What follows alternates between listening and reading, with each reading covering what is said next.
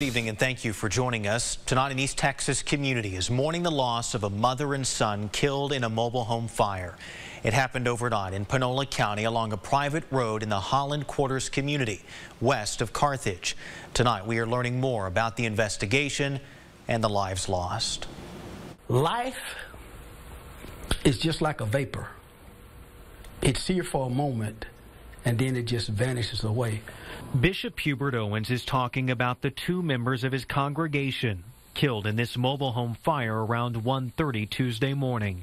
Owens and family members identify the victims as Latoya Brown Jeter and her teenage son, Kawan Jeter Jr., a student athlete at Carthage High School. The community is going to have a great loss, and not only that, CISD is going to have a great loss because we're losing a young man who would be a junior next year, and I'm told that he would be the starting corner on the football team. He's also a guard in basketball and runs the quarter mile in track. Kawan's father and Latoya's husband, Kawan Jeter Sr., made it out of the house and was treated on scene. Family members say he tried to save his family, but the flames were too much. Fire Marshal Brian Murph was among the first on scene. Once we got there, the house was fully involved in fire. Myself and a few others, we attempted to push the fire back, and we got it knocked down pretty quick.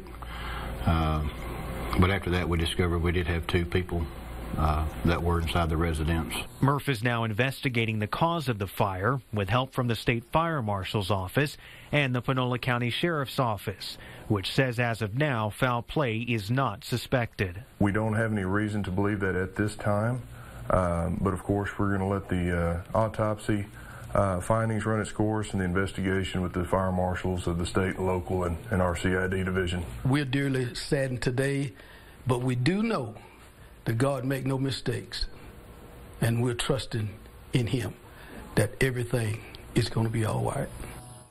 Bishop Owens says the church plans to set up a GoFundMe account for Mr. Jeter.